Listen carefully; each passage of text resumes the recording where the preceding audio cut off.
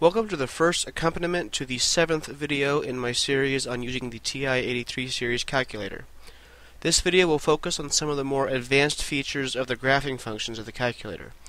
I'm going to go quite a bit faster in this video, but feel free to pause and re-watch what you need to. You could also skip this video entirely if you don't want to watch it, and you shouldn't have any problem in college algebra without it.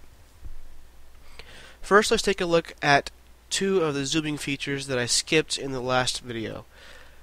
Now, to understand these, you may want to first understand that all the zoom features do is change the settings in the window menu. So after you do them, you can actually go to the window menu and see what's changed. Now let's take a look at z-square. Z-standard shows you the values from -10 to 10 on the x-axis and -10 to 10 on the y-axis. But there's a problem with that. The screen is wider than it is tall. That means that the graph is going to be stretched horizontally. That's where z-square comes in. Basically, z-square accounts for the width of the screen and changes the x values to adjust. It makes these adjustments no matter where you're zoomed into, too.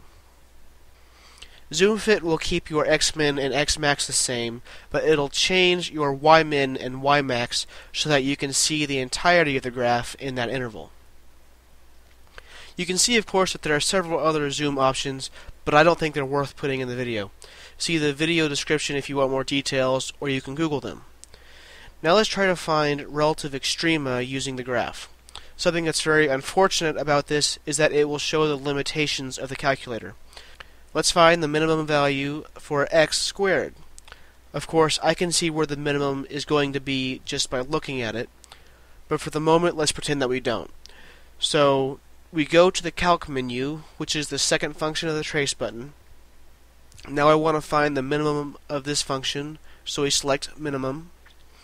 It brings us to the graph, and we have control of a cursor. This time one that looks like an alien from Galaga, and that only moves along the curve. My cursor is going to look the same as it always has, though. I can switch between multiple curves by pressing the up or down key. On the bottom of the screen is the location of the cursor as usual, but right above that it says left bound with a question mark. It wants us to tell it the left side of the interval. So I move the cursor to the left side of the curve, then hit enter. Then it asks for the right bound, so I move the cursor to the right side of where the minimum is going to be, and I hit enter. It asks if I want to guess, and I hit enter again. It moves the cursor to the minimum and tells the coordinates in the lower left corner. The way this works is I'm telling the calculator an interval, and the calculator will plug in a bunch of different values for x in that interval, and it'll tell me which is the smallest result for x. Your result might be different if you're on a Silver Edition or 84, but my 83 Plus tells me that the smallest value in this case is actually a number that's really close to 0 in both the x and y values.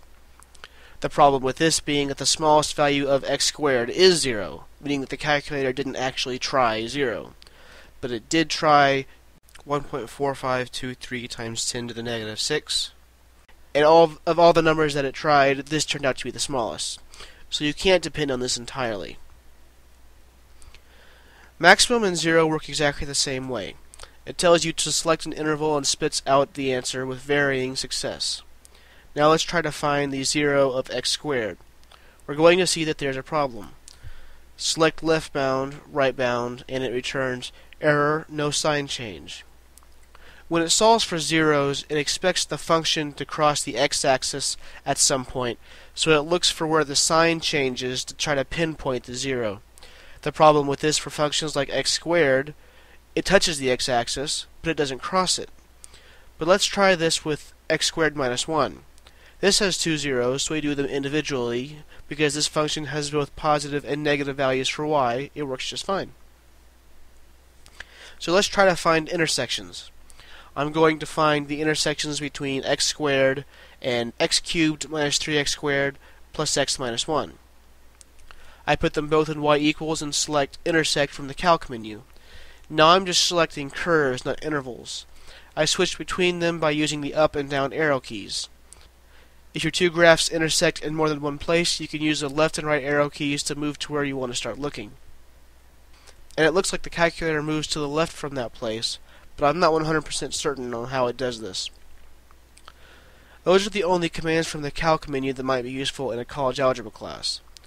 The value button is not very useful, and dy dx and the integral of f of x dx are used in calculus classes, which is beyond the scope of this video series.